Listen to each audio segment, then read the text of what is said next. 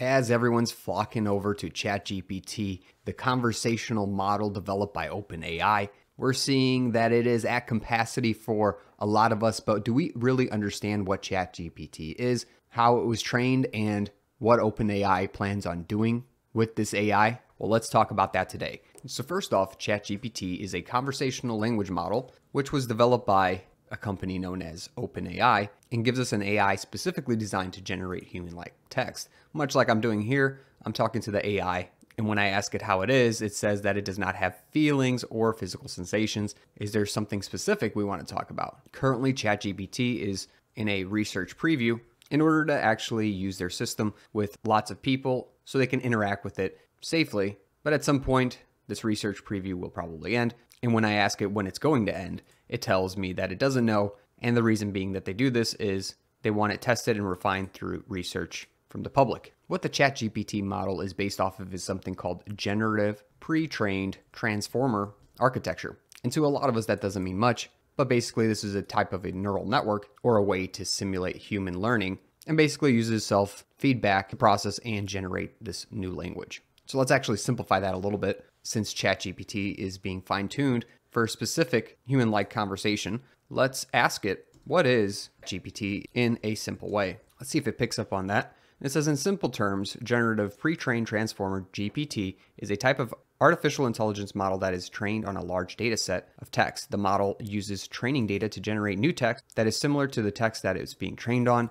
ChatGPT models can be fine-tuned in a variety of natural language processing tasks such as language translation, question answering, and text completion. What it doesn't talk about, and what you should do right now, is smash that like button for me as we're learning about ChatGPT, the inner workings. But to go in more depth here, the transformer-based neural network that generates human-like text allows ChatGPT to understand the context of whatever's being input, because it can actually train on this as well and generate more fine-tuned, relevant responses. So understand while you're typing stuff in, you're more than likely training this model, especially on the research preview.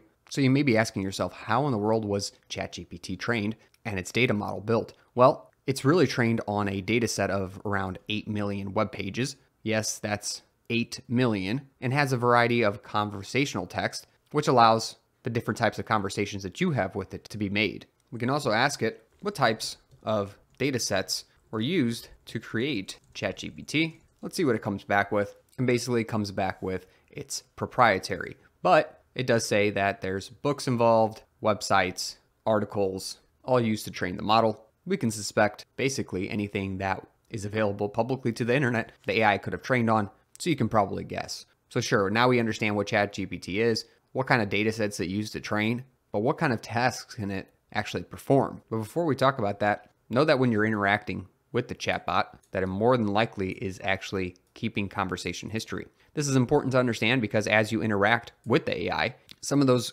conversations may be stored. Even when I ask it if it can clear the chat, it warns me that, yeah, sure, it can clear the chat, but it doesn't necessarily mean that the chat history will be cleared. And do you want me to proceed? This is a way of just clearing things, but not necessarily guaranteeing history was kept. Anyways, we can create a new chat and talk about those tasks that it can perform. Well, the current way that we interact with the model is, of course, through this input. So it can do a variety of things, such as answering questions, summarizing text, writing, whether that be blogs, stories, scripts, etc., can be used for simplification. And one thing that isn't really being talked about is that this model can actually be fine-tuned for specific conversation. Stuff about like servicing for your specific field, finance, analysis, word analysis, and much, much more. You can actually train this model based on the API that's actually available. At the end of the day, OpenAI's goal here is not going to be to offer you a chatbot to use because they ultimately don't make money off of this. And I'll explain this in a future video, but basically the breakdown is that eventually you'll be able to use an API to communicate with the AI and create your own applications. Things like chatbots and virtual assistants are good examples, which a big one might be customer service chatbots,